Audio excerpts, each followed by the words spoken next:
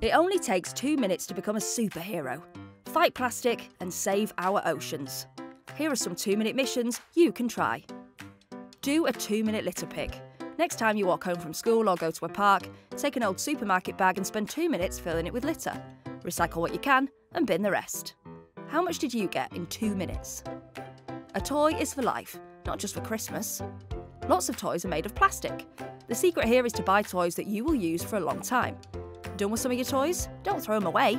Ask your school to organise a bring and buy sale where you sell your unwanted things. You'll be recycling and you'll be earning money at the same time. Love your loo. What do you put down your loo? Everything you flush is filtered and cleaned at a sewage treatment plant, but small things like cotton bud sticks escape and end up in the sea.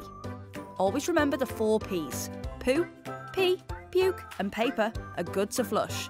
Anything else is a big no. Make a sign for all of the loos you use regularly telling other users the 4 Ps.